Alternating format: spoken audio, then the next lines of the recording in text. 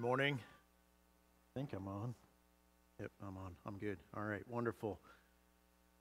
It's good to be with you as always, and what a wonderful time of worship through song. Praise God for the work that He's doing here at Rikers Ridge, and it's a privilege to join our voices together with the saints and sing the praises of God. What a glorious sound that was. Really joyous sneak preview of when we're going to be with the Lord. What a glorious time. Let me usher us just very briefly into our Thanksgiving season with a few things, some of which have already been stressed this morning, but I'll add my 2 cents to give thanks for a few things. As a reminder, Brother Holly brought the announcements this morning. We are celebrating as a church with our church-wide Thanksgiving dinner this evening at 5 p.m., and we are taking a special offering. Brother Rob spoke of that a couple weeks ago, a benevolence offering. It's a way for us to, in a tangible way, give thanks. There are a lot of needs that come up from time to time, and this is a way for us to help provide for some needs that come to our attention as a church. So again, we'll be taking a benevolence offering, much like we did. It's probably been 4 or 5 years ago since we've done that.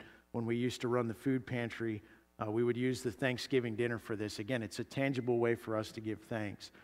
Also want to express my appreciation, my own thanks for those who labored to make the family conference happen last weekend. There were many hands involved in that. Everything from preparing meals, so wonderfully led by our sister Heidi and Carol and Mia and others, Colleen, and then others who spoke and who prepared things. Those people taught children, my own children being, or at least one of them as a part of that. It takes a lot of work to pull that off, and I want to say thank you to those who were a part of that. Also, I want to echo what Brother Holly mentioned earlier regarding Thanksgiving for our veterans.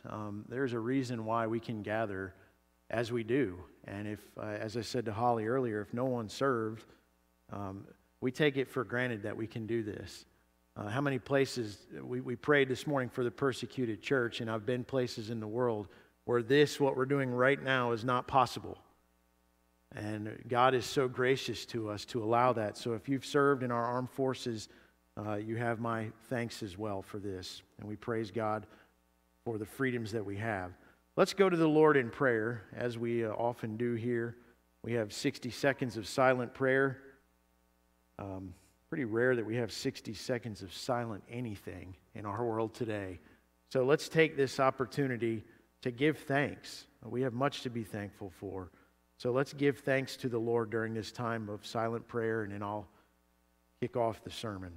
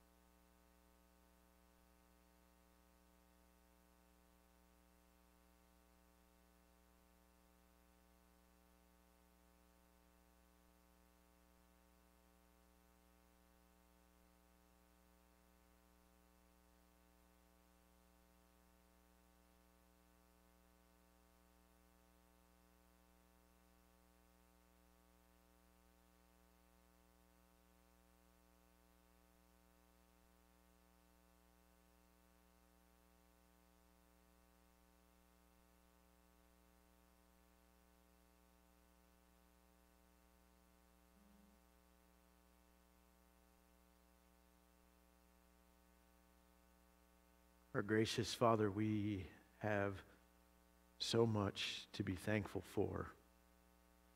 Those things that we would immediately name: the gospel, your Son, the church, your word, even material blessings in our own lives. But Lord, help us to see and to be thankful even for those things that don't immediately come to mind when we think of things to be thankful for. Lord, we thank you even for times of hardship and suffering, because those things you use quite often to shape and mold us and conform our character to that of Christ. Lord, we ask now that you'd focus our hearts and minds together. Give us ears to hear your word today. We pray it in Christ's name. Amen. Let me tell you a little bit about my morning. I'm sure it was probably similar to many of your mornings. I woke up this morning because an alarm went off on my phone. How many woke up this morning because an alarm went off on your phone? Raise them high, come on. Maybe you got an older style clock or whatever. It's actually a rechargeable battery-powered computer that can fit in your pocket, but it also serves as an alarm. And so that was how I woke up this morning. When I got up, the temperature in my house was tolerable because my house is climate controlled by an electric heat pump. And so on this specific morning, we used the heat. If it was the summer, we would have had the air conditioning on. I got up, I turned on electric lights in the various rooms that I visited this morning. And so, go to the bathroom, turn a light on, go out in the other room, turn a light on. Then I took a hot shower. Why? Because we have an electric water heater. And then I, later on, retrieved the ingredients, or some of them at least, for my breakfast from an electric refrigerator and cooked on an electric stove top. I drank coffee that was generated by an electric coffee pot. When I got dressed, I put on clothes that had been washed in an electrically powered washing machine and ironed by an electric iron. And then when we were ready, my family and I climbed into, actually this morning, 2 vehicles, gasoline-powered engines with lots of electrical components, and made our way here to the church building where we are also benefiting from some of those same things that I mentioned. Electrically powered lights so I can see. Don't see so well in dim lighting anymore. Eyes getting a little weaker. But we've got, thankfully, very bright lights. That's good. That's good. I'll go from memory, brother, if we want to go that route. That's good. We'll continue to utilize lots of electrically powered devices this morning to help us and so on. This is what our days are like, are they not? We're filled with all sorts of devices, powered devices that we don't even think about until we can't use them. Right? That's when you notice that those things are a part of our everyday lives. Occasionally, the power fails, or it goes out for whatever reason. We've seen that recently on the news. A devastating hurricane hit my home state of Florida, and it's knocked not just the power out, knocked buildings off their foundations and all those sorts of things. Outages occur sometimes in the winter here due to ice or storms. Sometimes other parts of the year, car accidents. I've seen that before. Someone will hit a power pole and you lose power from this. Sometimes the power even goes out on a large scale. Many of you will remember almost 2 years ago now, February of 2021, the state of Texas was affected by a massive winter outage. And that's a particularly dangerous time to be without power after a winter storm. The bottom line is this: we're very dependent upon the power being on. And it's quite newsworthy then when the power goes out, especially on a large scale. Now, in recent weeks, well, go back a couple weeks. The last 2 weeks have been out of Luke, but we're back in Luke's Gospel this morning, racing towards the end of the current section here in Luke in chapter 9. And we've seen over the last several sermons in Luke's Gospel that the focus has been on the identity of Jesus. Who is Jesus? Who is this? And much of that focus or discussion has been on the stunning power and authority of Jesus Christ. He's demonstrated over and over and over and over again unparalleled power over things like nature, over demons, over sickness, over death, even over the food supply. You remember the feeding of the 5,000. And then we saw that after some of those things took place, that Jesus gathered the 12 apostles together and He sent them out on a training mission of sorts. He said, don't take anything with you. I want you to go out. And He gave them power and authority to not just to preach, but also to work miracles and to cast out demons. But that's just it, isn't it? Ultimately, the power of Jesus working through His disciples, that's a delegated power. That is not something that is in the disciples themselves on their own. It is because Jesus gave them that power and authority. They did amazing things, but Jesus made it clear in John chapter 15, verse 5, that apart from Him, the disciples could do nothing. So John chapter 15, in verse 5, we read this: I am the vine, you are the branches, Jesus being the vine. He who abides in me and I in him, he bears much fruit. For apart from me, you can do anything. No. Apart from me, you can do a few things, but you need me for most of it. No.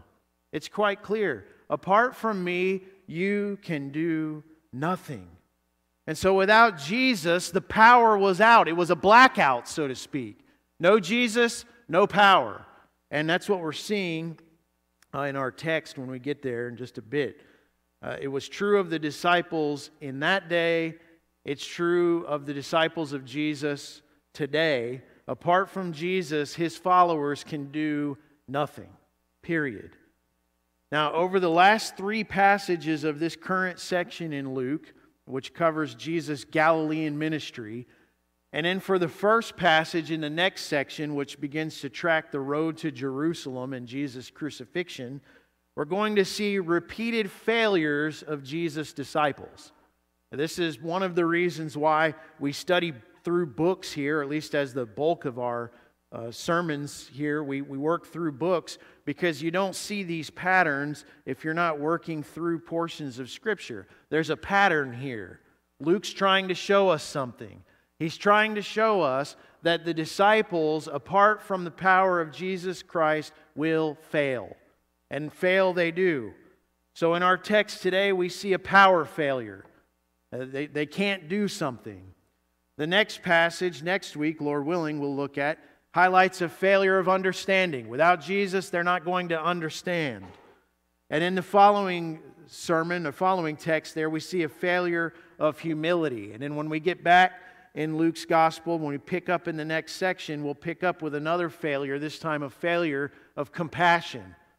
And so Luke intentionally brings these things together because he's trying to show us something.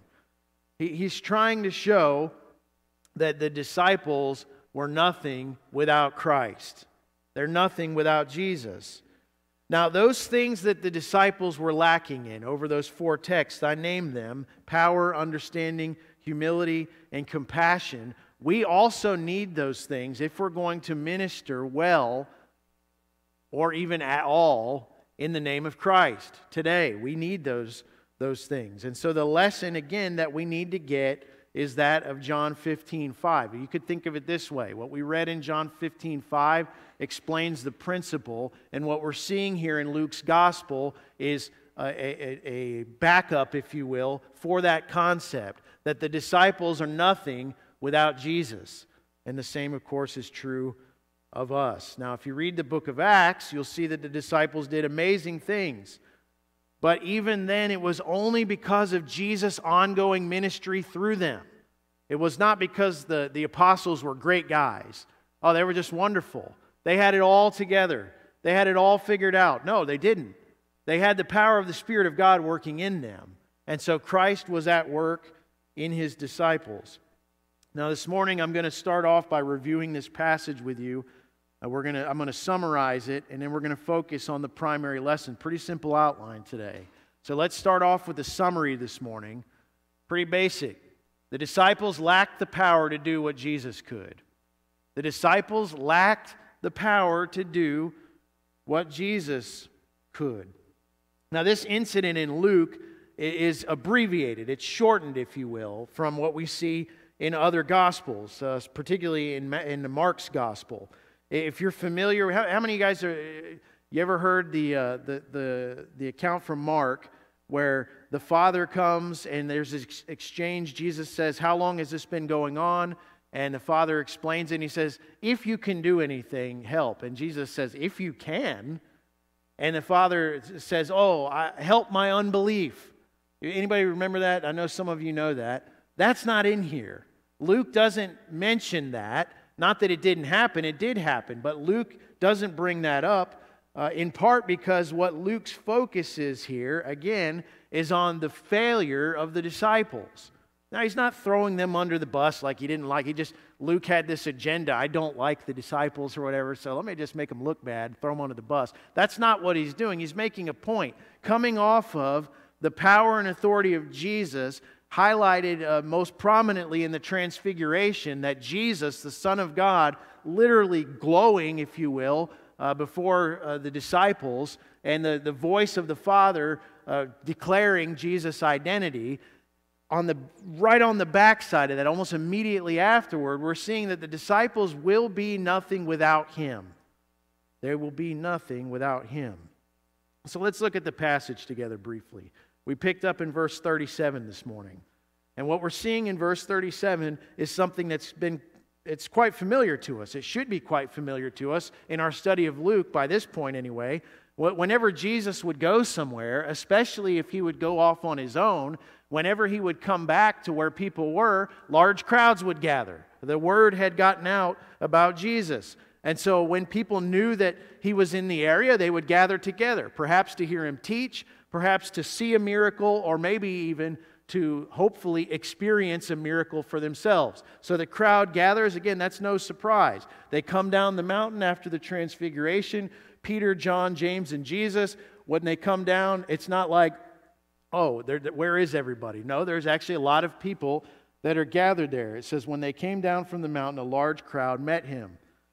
It's also not a surprise then in verses 38 and 39 that someone in the crowd shouts out at Jesus seeking His help. That's not surprising. Now specifically, the request for help is because this man has a son, his only son, who's being tormented by this unclean spirit or this demon. And so we're seeing the symptoms there named in verse 39. A spirit seizes him and he suddenly screams, and it throws him into a convulsion with foaming at the mouth. And only with difficulty does it leave him, mauling him as it leaves. Now commentators point out that the boy's seizures are consistent with those that are experienced by people who have epilepsy. But in no way, I want to clarify a couple errors that could come out of that. In no way should we take away from this text that anyone who has epilepsy is demon-possessed. That would be both incorrect and incredibly hurtful. So that is not what we should take away from this. Nor, if you flip it around the other way, should we do what unbelieving scholars do, and they try to look at a text like this through modern eyes and say something like, well, Luke just didn't have the modern knowledge that we have, and so obviously he didn't know about epilepsy. Clearly that's what this boy had, and so he didn't really have a demon. No, Jesus, the Son of God, recognizes that this is actually an unclean spirit, and so He casts out the spirit. So we shouldn't look at this as an unbeliever would and say, well, no, this is just some sort of scientific condition. Luke, is operating from a pre-modern standpoint. You hear that kind of stuff. I know some of you have heard that. Just wait till Easter time and turn on the TV and hear all the people explaining away the resurrection. You'll see that type of mindset. That's not what's going on here. Clearly, there's something happening to this boy on account of a demon that's giving him these symptoms. Those things are not surprising so far in verses 37 to 39. Verse 40, though, is new in our study of Luke. We have not seen something like this before. At the beginning of chapter 9, we saw that Jesus gave the disciples power and authority over all the demons and to heal diseases. That's chapter 9, verse 1. It says, and He called them together and gave them power and authority over all the demons and to heal diseases. And they used that power on their training mission, on this preaching tour. But now they seem to be lacking in power. They were evidently unsuccessful in driving out this demon that was tormenting this boy. So the question then is, why the difference? Why was it that just a little while ago when Jesus said, all right, fellas, come together, here's the game plan. Don't take anything with you. Go out. I'm giving you power and authority. Go out and preach in the villages, cast out demons, heal sick people. They say, okay. So they go out and they do it, and they have power to do it. Now, Jesus goes up the mountain, and clearly they're lacking in that power. So what is the difference? Well, Matthew's gospel gives us a bit more information on this. But it's clearly implied here in Luke that the issue is one of unbelief. The issue is one of unbelief. Verse 41, there's this rebuke. Jesus answered and said, "You unbelieving and perverted generation, how long shall I be with you and put up with you? Bring your son here." And so in the other accounts, in Matthew and Mark, you might recognize that some of this rebuke is for the crowd, some of it's for even the father with his unbelief.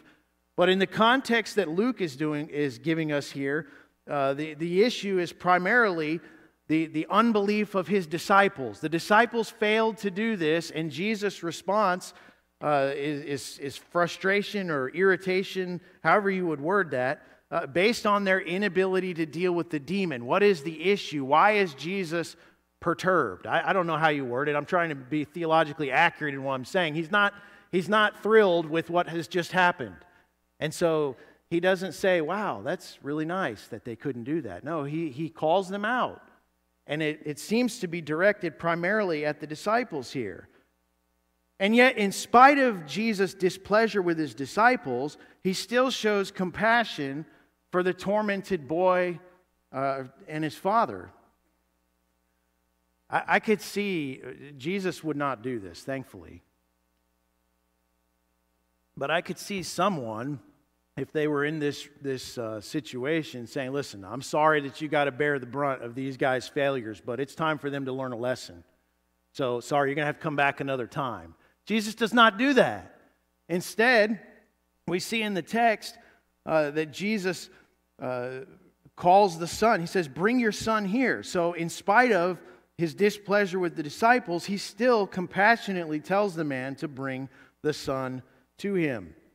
Then verse 42 shows us something that we are accustomed to in Luke. The demons are not thrilled to see Jesus. Right? That's an understatement. They're not thrilled to see Jesus. You remember what happened when Jesus was on the boat with the disciples? The storm, no, we're dying, Master, we're perishing. And Jesus gets up and he rebukes the wind and the waves. Everything calms down. The disciples are like, whoa, who is this? And then they keep going and they're probably like, oh, man, that was crazy. Hopefully nothing else crazy is going to happen today. Bad day for them if that's what they were thinking. Because as soon as the boat pulls up on the shore, who meets them but a crazy, naked, broken chain guy screaming at him. Ah! That's the day you wish you slept in. But there's no showdown. As I said when I preached that sermon, there's no showdown. There's no, ooh, who's going to win, Jesus or the legion of demons? There's none of that. Jesus says, get out. And they beg for permission to go into the herd of swine, and he says, yeah, okay, and then they run off the cliff or whatever into the water. But in the end, they're subject to Jesus. Much like this, again, not happy to see Jesus. And so what do we see there? When he was still approaching, that is the little boy, the demon slammed him to the ground and threw him into a convulsion. But Jesus rebuked the unclean spirit and healed the boy and gave him back to his father. So that's the passage in a nutshell. And the response of the crowd, of course, they were all amazed at the greatness of God. The disciples were only effective when they ministered in the power that Jesus gave them. And when that power was cut off through unbelief, they were helpless to do anything. They needed Jesus in his power if they were going to be useful in serving Christ and serving others around them, which leads us then to our lesson for today. I'm sure you can probably guess it. We need Jesus if we are going to minister with power. We need Jesus. We're no different than the disciples, but we're no different at all. We need Jesus. Has anything really changed? I mean, the technology's changed, right? The illustration I gave at the beginning of the sermon, the disciples weren't waking up that morning because the alarm went off on their cell phone, I assure you that. And they ate different things, right? Their clothes were different. They weren't wearing things like, they were wearing tunics and other stuff. Different clothing, sure. But one thing is absolutely the same, and that is that we are just as dependent on the power of Christ as the disciples were. 100%. Apart from me, you can do nothing. Remember Jesus said that? We will fail in ministry just as the disciples did in our text today if we do not operate with the power of Jesus. Period. He alone deserves all glory. Now I'm speaking in broader terms a bit because the primary issue for us is not one of exorcisms or even healings. We don't have time this morning to dive into a deep discussion on miraculous gifts and their use today. I did speak about that when we worked through 1 Corinthians a while back. But the need for Jesus and His power goes far beyond the working of what we see as miracles. My friends, if we are going to make any kingdom impact in this world, period. And by the way, it is a miracle when a sinner comes to faith in Christ. That is miraculous. In no way, shape, or form am I discounting that. That is just as, in fact, in some ways, the hardness of sin and the deceitfulness of sin, the fact that that gets broken when a person comes to faith in Jesus, that's actually in some ways more miraculous than someone regaining the ability to walk or speak. It's an amazing work of the Spirit of God. If we're going to make a kingdom impact in this world, whether that's as individuals, as families, or as a church family, it's only going to be because of the power of Christ in us through the Holy Spirit. So let's look again at John 15. Again, the principle is laid out in John 15. Here we see examples. So let's look a little bit more at the context of John 15:5, which I mentioned earlier. Pick up in verse 1. Jesus said, I am the true vine, and my Father is the vine dresser. Every branch in me that does not bear fruit, He takes away. And every branch that bears fruit, He prunes it so that it may bear more fruit. You are already clean because of the word which I have spoken to you. Abide in me, and I in you. As the branch cannot bear fruit of itself unless it abides in the vine, so neither can you unless you abide in me. And in case you didn't get that, disciples, let me repeat the same message in another form. I am the vine, you are the branches. He who abides in me and I in him, he bears much fruit. For apart from me, you can do nothing. If anyone does not abide in me, he is thrown away as a branch and dries up. And they gather them and cast them into the fire, and they are burned. If you abide in me and my words abide in you, ask whatever you wish, and it will be done for you. My Father is glorified by this, that you bear much fruit, and so prove to be my disciples. Just as the Father has loved me, I have also loved you. Abide in my love. If you keep my commandments, you will abide in my love, just as I have kept my Father's commandments and abide in his love. These things I have spoken to you, so that my joy may be in you, and that your joy may be made full. My friends, the larger point there is clear. If the disciples do not abide in Christ or stay connected to him, they won't bear fruit for him. The power will be out. It's a power outage. How then will the disciples of Jesus remain connected to him once the ascension takes place?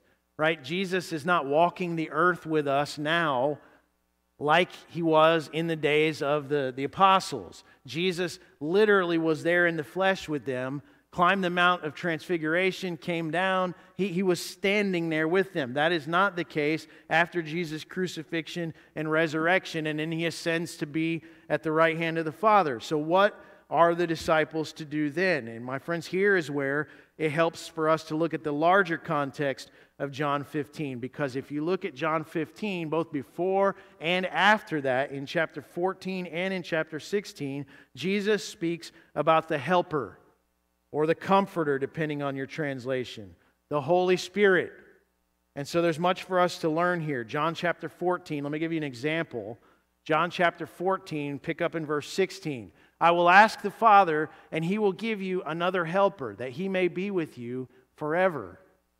That is the Spirit of truth, whom the world cannot receive, because it does not see Him or know Him, but you know Him, because He abides with you and will be in you. Again, the Spirit of God. John chapter 16, on the back end of that context. I have many more things to say to you, but you cannot bear them now.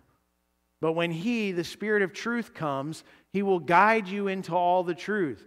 For He will not speak on His own initiative, but whatever He hears, He will speak, and He will disclose to you what is to come.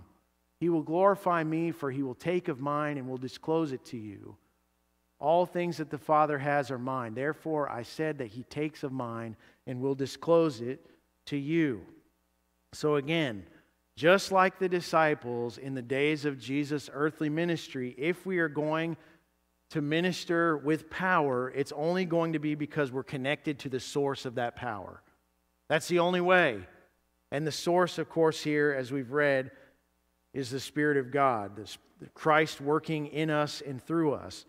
As it was with the disciples in the days of Jesus' earthly ministry, unbelief is a serious problem. It's a serious problem, friends. If we lack confidence in Jesus' ability to work, we really shouldn't expect Him to do anything through us. Right? If we lack the confidence that Jesus is able to work today in and through us, we shouldn't really expect that He's going to do anything. The disciples clearly were struggling from unbelief.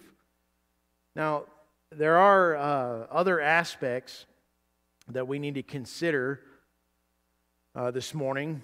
Luke 9 shows us what happens when the disciples try to minister with no power. John chapter 15 tells us how they'll have His power after He's gone, by abiding in Him through the work of the Holy Spirit in us. So let me raise 3 concerns that I have this morning about ministering without power. Here's the application for you today. The first one I would call no spirit, no power. No spirit, no power. Now, this should go without saying, but I'm going to say it anyway. I feel compelled to say it every week, actually. If you've never surrendered your life to Jesus or turned away from your life of sin and placed your faith in Jesus Christ, then you don't have the Spirit of God in you. And so this is the gospel 101. No spirit, no power. So if there is no power, it could be because there's no Spirit of God in you, because you've never actually been born again.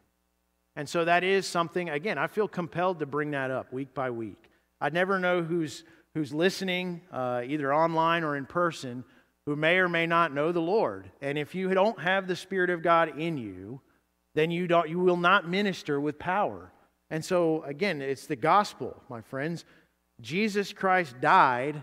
We're going to celebrate here in just a bit the Lord's Supper, a visual depiction, if you will, of that element of the gospel, that Jesus Christ died willingly so that sinners could be forgiven, and then He rose from the grave. He defeated sin and death, and when He went to be with the Father, He sent that helper, comforter. And if you're in Christ, you have the Spirit of God in you, and that's how we can minister with power. So maybe if there's no power to minister ever, it's because you don't know Christ. Christ is the answer, friends. I would love to speak to you about Jesus more. I'll be down front in just a moment at the end of the sermon. I'd love to talk and pray with you about faith in Christ if you've never turned from your sin and placed your faith in Jesus. So first one, no spirit, no power. Let me deal with the second one that is abundantly a problem in our day, and I would say this. You could summarize it by saying a total lack of concern for holiness. A total lack of concern for holiness. Previous generations, I'm talking more in the modern era, previous generations often blew it when it came to the topic of holiness because they were far too concerned. In fact, many times they were only concerned about appearing holy. appearing holy. That was the predominant concerns. And so they focused purely on externals to create some sort of appearance and very little on issues of the heart. Now, I'm not saying it's always been that way, but that was definitely a tendency. And so when that happens, when people's primary concern is appearing a certain way, appearing holy, rather than dealing with how things actually are, then you're bound to fall into the trap of legalism. You're going to just arbitrarily start creating rules because you think that's what makes you holy. My friends, that's the way of the Pharisees. Do this, don't do that, don't touch this, don't say this, whatever. I'm not saying we have no standards of behavior, but if we're not dealing with the heart underneath them, then we're just creating arbitrary rules to make us appear holy. And so many times that was the way of the Pharisees, and it's the way of hypocrisy. It doesn't honor Jesus. It creates stumbling blocks for people outside the church. That's definitely not good. And again, I've seen and heard much of that from previous generations. But if we are evaluating problems in the here and now, I would say that we're seeing something completely different among professing Christians. It's not some arbitrary concern with the appearance of holiness. Usually now, it's a total lack of concern for holiness at all. It's as if the pendulum has swung full bore. Actually, both are wrong. Both miss the mark. If we're only dealing with externals and saying, well, to be holy means don't smoke cigarettes, don't go to movies, don't go to the store on Sunday, whatever previous generations chose to do. And again, I'm not saying all those things are bad. Obviously, I'm not going to advocate smoking cigarettes. But at the same time, if that's your definition of holiness, it's only focused on the externals, that's bad. But now, it's almost like we said, well, we don't want to be that, so let's just go ahead and just punt the idea of holiness, throw it out the window, and just all grace, let's just live however we want to, which actually incidentally leaves us on the throne. And so again, we've missed the point altogether. Both approaches missed the mark. The hypocrites of past days cared only about appearing holy, but many in our day don't even try to pretend. They simply live whatever way they want to, often mirroring the culture around them, right? We look like the culture because we don't want to appear like previous generations, holier than now, right? Nobody says that anymore because people don't care about that. My friends, the point is not to appear holy. The point is not to totally abandon holiness. Actually, what Scripture commands is to be holy as I am holy. Right? That's what the Scripture says. It seems like it should be obvious to us.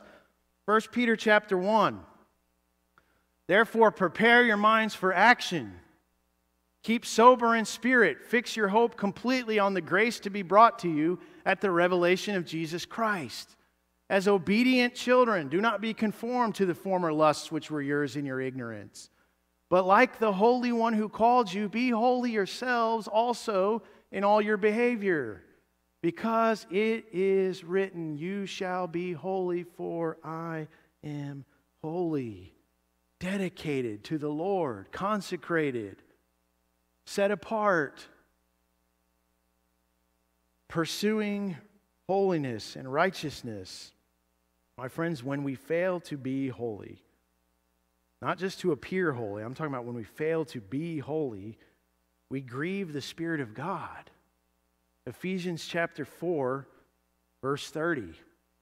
Do not grieve the Holy Spirit of God, by whom you were sealed for the day of redemption. If we consider the context of that verse in Ephesians, Paul is exhorting the Ephesians to put off all manner of sin and to put on Christ. And so when we abandon the concept of holiness, as we've often done in our day, which is, God's gracious, don't worry about it.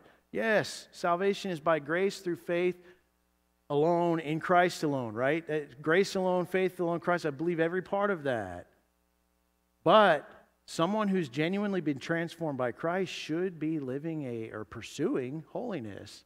That doesn't mean you're going to live it perfectly. People oversimplify issues. The point is this: when we fail to pursue holiness, we grieve the Spirit of God within us. And when we grieve Him, we absolutely should not be expecting to minister in power. It's almost like in the book of Joshua, there's sin in the camp. Sin in the camp.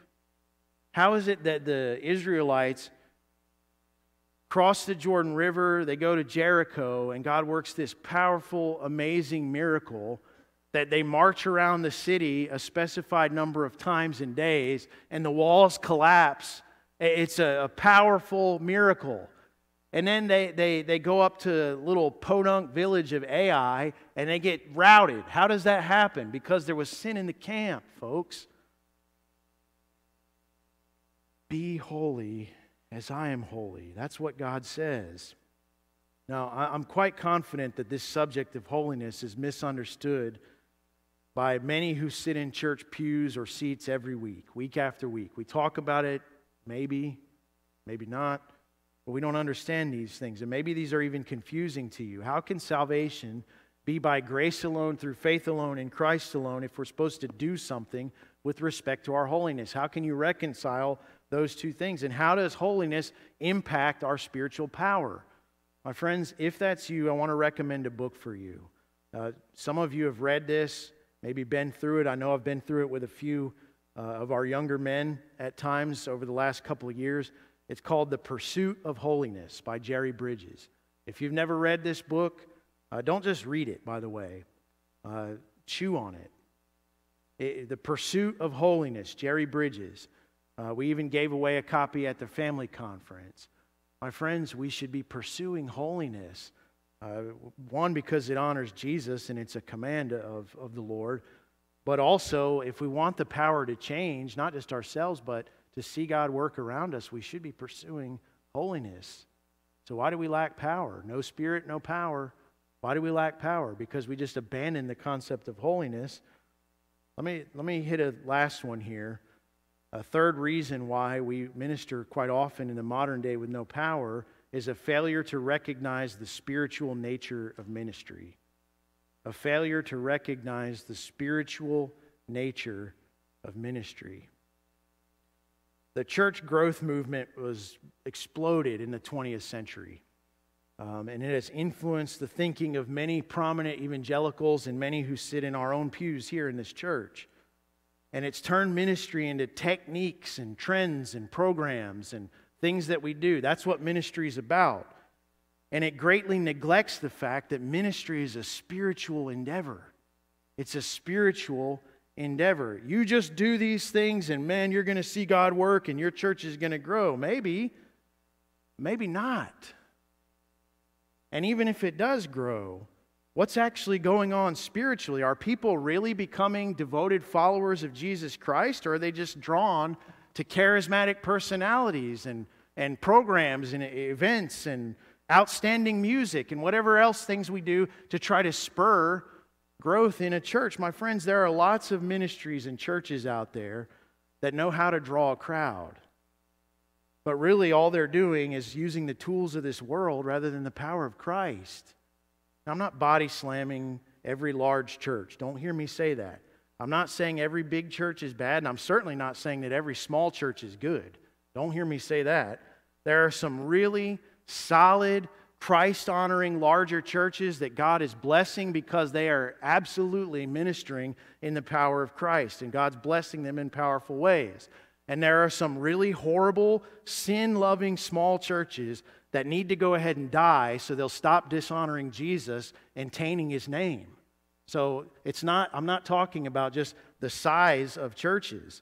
And to be clear, Pastor Mark and I absolutely pray for and hope that this church grows because we want to see more people come to the Savior. But we want it to be genuine growth empowered by Christ through the Holy Spirit and not because of gimmicks or my own personal charisma. I don't have a lot. But you know what I do have? Jesus. And not just me, so do you. And so do you. And so do you. That's the power of Christ at work in His people. That's what we hope to see. We want to see lives changed and transformed because God is at work here. The power of Jesus Christ. I'm not saying we don't do events. We're doing one tonight. Praise God. I'm not saying we don't do programs. I'm not saying we don't do anything. I'm saying that we have to recognize, my friends, that the power is in Christ and not in the stuff. People don't need stuff. They need Jesus. They need Christ. We don't need stuff. We got too much stuff. Honestly, this stuff distracts us from Jesus half the time. This problem isn't new, by the way. The church growth movement may have popularized what I would call ministry in the flesh, but it was going on even in the first century. I read recently in my devotional reading in the book of 1 Corinthians, and the church at Corinth was fracturing. Why? Because they were lining up behind their favorite personalities. Remember this? I'm of Paul. I'm of Apollos. I'm of Cephas. Even some had the boldness to say, well, I am of Christ. Ha ha. The ultimate trump card, right? Oh, you can have your Paul and Apollos. I have Jesus. Right. They weren't really. Here's what the Apostle Paul says about himself and Apollos. These are two of the primary leaders that people were lining up behind. 1 Corinthians chapter 3. What then is Apollos? And what is Paul? Servants through whom you believed, even as the Lord gave opportunity to each one. I planted, Apollos watered, but God was causing the growth. You see, God used Paul and Apollos, and He used Cephas or Peter. He used others, but who made it grow? God did. So then, neither the one who plants nor the one who waters is anything but God who causes the growth. My friend, did you catch that? God is everything. Power of Christ.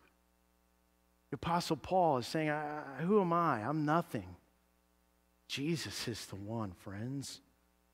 So let me tie all this together and wrap us up this morning. If we're going to minister with power, if we're going to see growth in our own spiritual lives, if we're going to see others impacted by the gospel, then we need Jesus. We need Jesus. We're powerless without Him. So we must know Him, or we don't have the Spirit of God within us. We must pursue lives of obedience, of holiness, so we don't grieve the Spirit. And we must recognize that ministry is a spiritual endeavor. And so we pursue ministry in a spirit of dependent prayer with the goal of obedience, motivated by love for God, guided by His Word, and using the spiritual gifts and talents that He's entrusted to us. We must not be enticed by the promise that gimmicks and entertainment and charismatic personalities and fantastic music, some of those things maybe are quite nice, but that's not where the power is, my friends. As I said a moment ago, people don't need stuff, they need Jesus. Jesus. That's who we need. May we be found faithful here, and may people who encounter Rikers Ridge Baptist Church encounter Christ in us. Let's pray.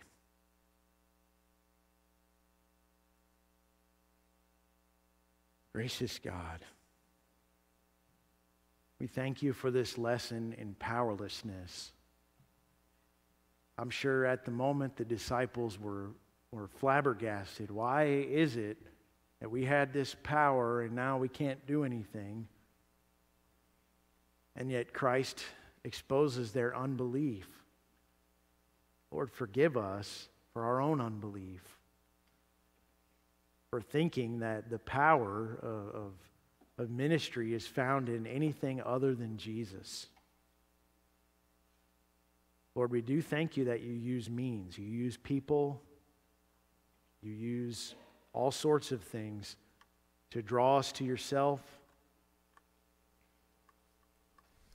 and to work in us and through us when we're in Christ.